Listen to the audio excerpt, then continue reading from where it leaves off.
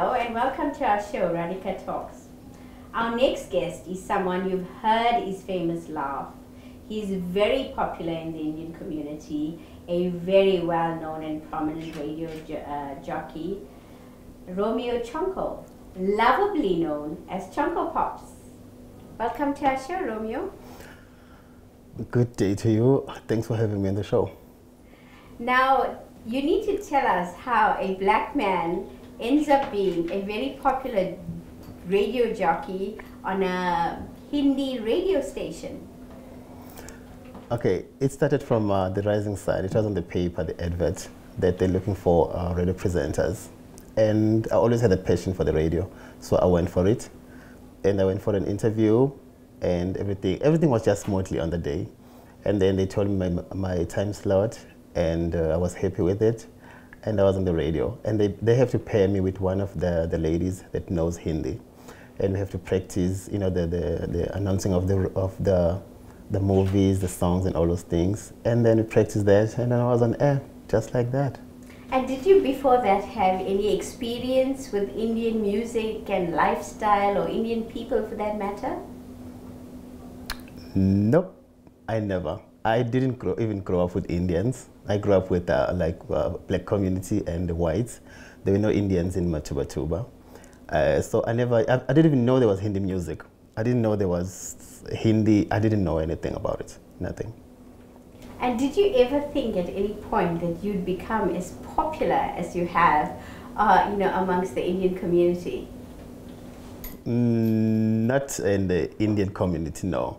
But I had that passion for the radio. I had that goal that one day I will be a radio presenter. I always wanted to be a radio presenter, but not popular, no. And what has been the most strangest request you've had over the radio? And I'm sure there must be many. Yes, there are many, but it's all about fun, you know what I mean? But I had the lady who called, and I answered the phone live on the radio, and she said, I want to propose. Can you see my number on your screen? I said, yes, I can see your number on the screen.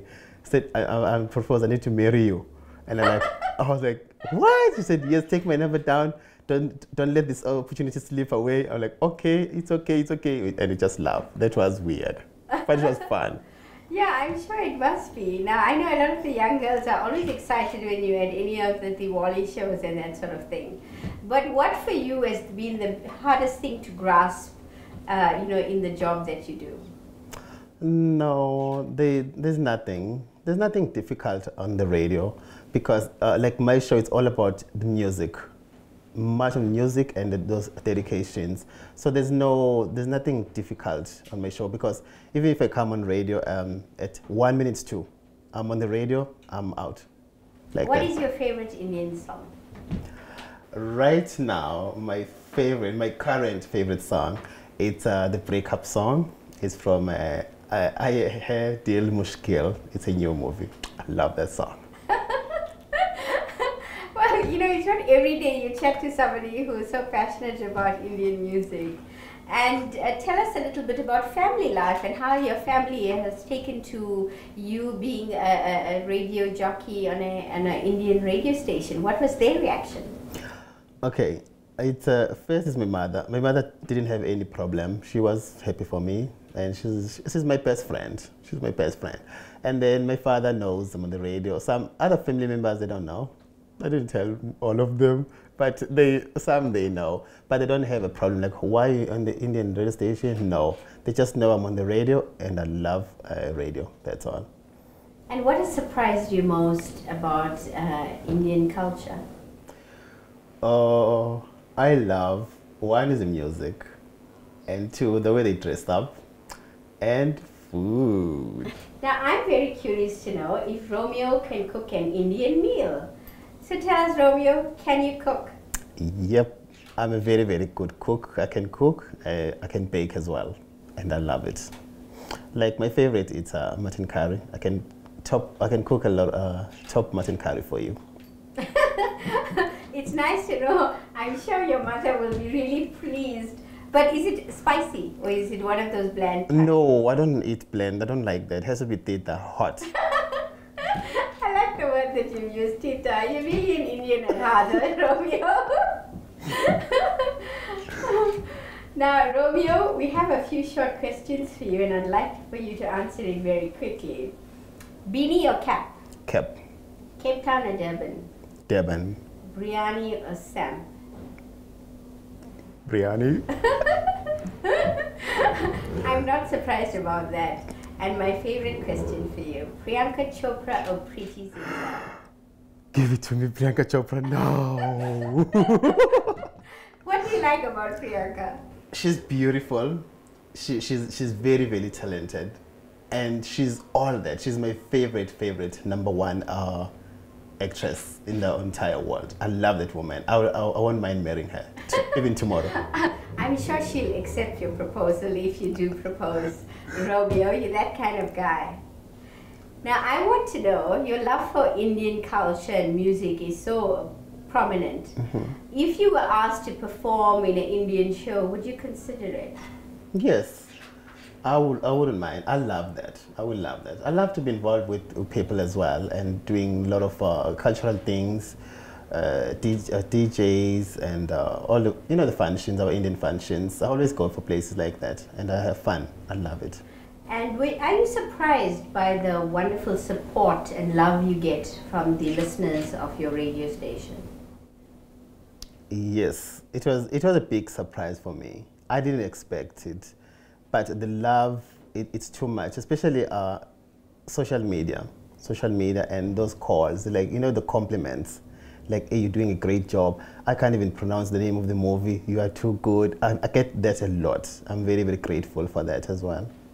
And I just mentioned that you were raised in Matuba. What was your growing up years like? I was born in Matuba and raised there. I finished matric there. And then I came to Durban for the job and whatever. But Matuba was very, very nice place for me. I miss that place. Farm life with the goats, chicken and cows and donkeys. Yeah, farm life where cook outside fire. I used to cook from small. I used to cook. That's me. So you were a typical Zulu boy growing up? Yes, typical Zulu, gorgeous boy. Just like you to throw that word in there. So did you have your skins, your animal skins and your spear and all of that? Did you have that? Yes, I did it like once, when you go for some functions. But now for me it was like weird now. But I was fine, but I didn't like it like much, yeah. But have you dressed in traditional Indian clothes as yet? Yes, I did. I do I've got a lot of kurtis to use when I'm going for maybe some mehndi functions or weddings, all that. I do have a lot. So you're very famous for your laugh, wouldn't you say? Yeah, it's like, it comes natural. I'm born with it. Yeah. Yeah, but a lot of people love it. Well done. Well done.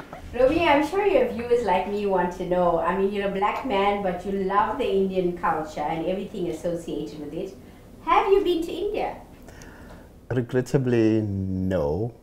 And would you love to go? I would love to go. Even tomorrow, if you say go, I'll go.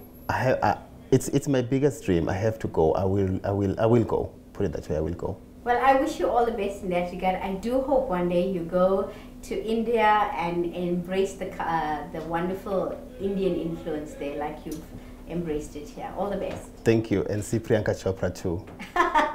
I'm sure you will.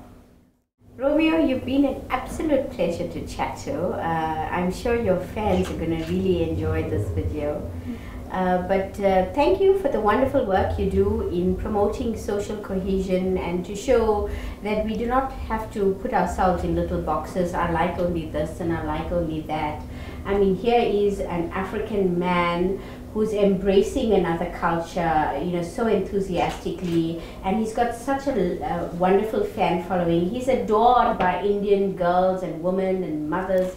And this is what life is all about. Let's not raise these racial divides. I mean, the world is our oyster. We can embrace culture. We can embrace each other's, practices and really enjoy doing what we're doing. So, Romeo, my hat's off to you. Keep on doing what you're doing, and keep at it with that wonderful, spontaneous laugh that you have. That's so infectious.